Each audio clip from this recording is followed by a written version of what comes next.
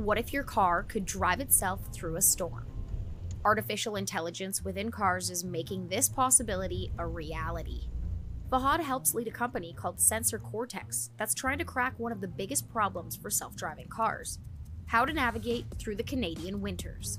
We solve the problem with multiple sensors because we believe the more sensors you have in the equations, the better the visibility. Cameras can cover them with snow or mud or rain, and you will lose that visibility. The AI will tell you there's a car in front of you. It will relay that signal to another computer in the vehicle that will decide, should I brake if braking is possible, or should I swerve if it's not possible? The vehicle will be able to make all of that decision. These are not ideal travel conditions. But for Fahad, a lack of visibility on the roads means more opportunity for him to test out his technology.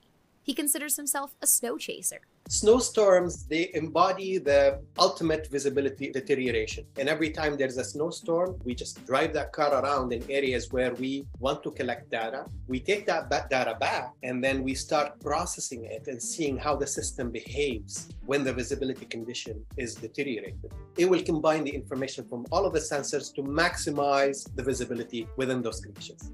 The scariest part for me is when I drive, I'm driving a really expensive machine. I'm driving in the worst conditions possible. So I'm just worried that I either would slip and hit somebody or somebody would slip and hit me. So are you ready to let artificial intelligence take the wheel?